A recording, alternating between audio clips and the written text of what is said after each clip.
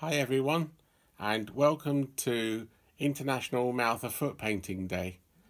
My name is Ian Parker, and I'm a mouth painter. And throughout the year, I'm continually coming up with various designs for the mouth of foot painting artists, which generally mainly include Christmas cards designs and greetings card designs, and maybe designs of paintings for calendars, but most especially for Christmas cards, which can be quite funny if we're in the middle of a heat wave like we were recently, but you're already still thinking about doing Christmas card designs. But so you can see the kind of things I do. Here are several examples of paintings that I've done for the mouth foot painters.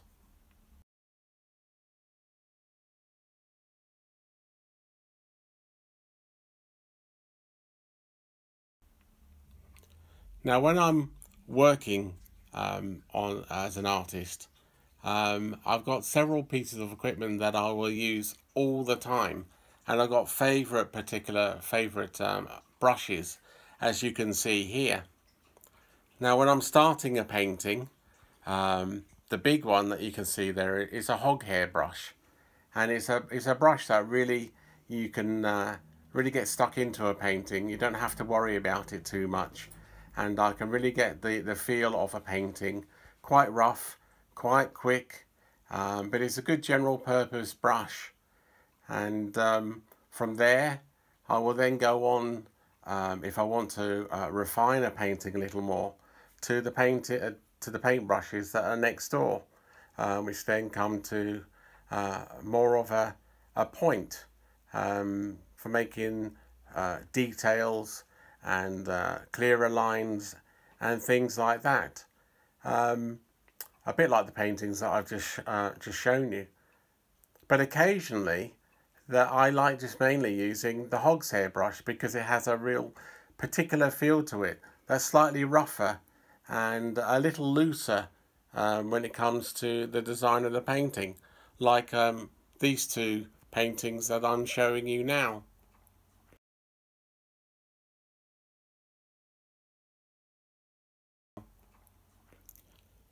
Now, when I'm working, you might imagine if I'm holding on to a brush, particularly a wooden handled brush, then in my mouth, then there's a danger that the brushes will readily split, and actually they wear out more quickly in my mouth than the ends of the brushes do with the bits, um, the ends of the brushes for painting. And to stop that doing, and which is also really uncomfortable if it's in my mouth, I have mouthpieces, and most of my fellow colleagues, mouth painters, will also have the same. But we all have use different things. And what I mainly use for brushes, as you can see here, are pen lids. And the reason for that is I like to be able to move the brush around my mouth from side to side depending on what I'm painting. And sometimes I like to actually spin the brush round as well, just to get a different side or a different edge of the brush for when I'm doing painting, particularly when I'm drawing lines. But I also use mouthpieces on other pieces of equipment that I have, such as these sticks. These sticks I use for doing things like moving things around my table or typing on a keypad on a computer. And as you can see, these mouthpieces are different. They're flat, and it means that I can bite onto them, and it offers a lot more security in my mouth without it moving around a lot. I get a lot more control over hitting the buttons on the computer, or for using the mouse when I'm using that on the computer.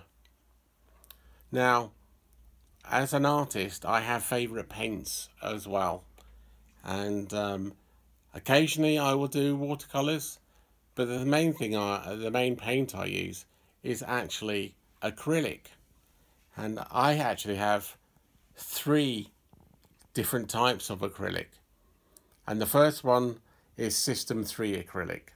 And this is a really good general purpose paint that I use most of the time for all different types of paintings.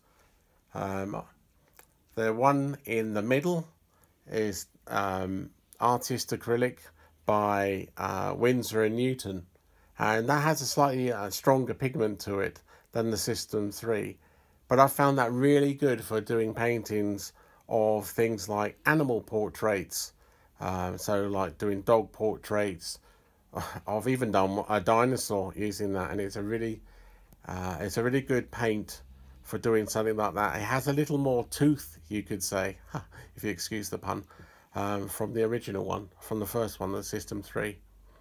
And last of all is Liquitex. And Liquitex probably has the highest pigment of all three, and it has a completely different feel to it when I'm painting. It's really quite creamy to the canvas. It's a little bit more like oil painting, painting with oils in a way. And talking of that, the last paint I'll show you is the oil paints that I use. And I particularly use oil paints either because I just want to change and I feel like having a rest from acrylic. Sometimes some paintings suggest that they would be better, to me, that they would be better done in oils. But I especially go to oils in the summer when it's particularly hot, because acrylics have a real problem sometimes of drying out quickly.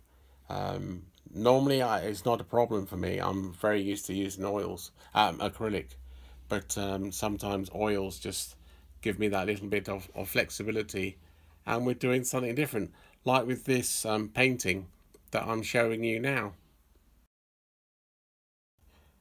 As a means of celebrating this special day, International Mouth and Foot Painting Artists Day, I've just started a new painting that I would like to share with you in a minute, about showing me starting it and working up to about halfway through. As I've shown you with my paints, I have various different paints, and I needed to come up with the right type of paint for using this design. Normally I would work on canvas panels, but for this thing, because it's a special size that we're after, I've been painting on acrylic paper at the size of A4. And a paint that I found really useful for this is the Liquitex that I was telling you about earlier. The previous 2 years or so, I actually illustrated a children's book for the Mouth and Foot Painting artist called Danny's Dream, and I found that that particular type of paint works really well on the acrylic paper, and it also has really good colour. So that's why I've chosen to use it for this painting that you're going to see now.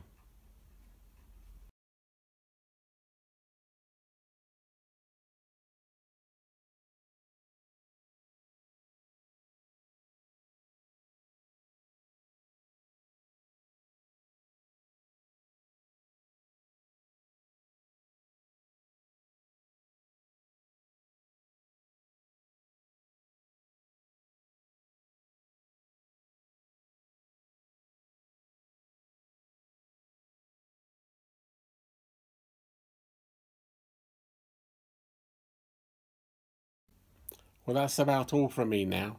If you enjoyed this little film that I've shared with you, you can also find films done by fellow artists from around the world using the hashtag MFPA Day. I hope to see you again soon. Take care. Bye.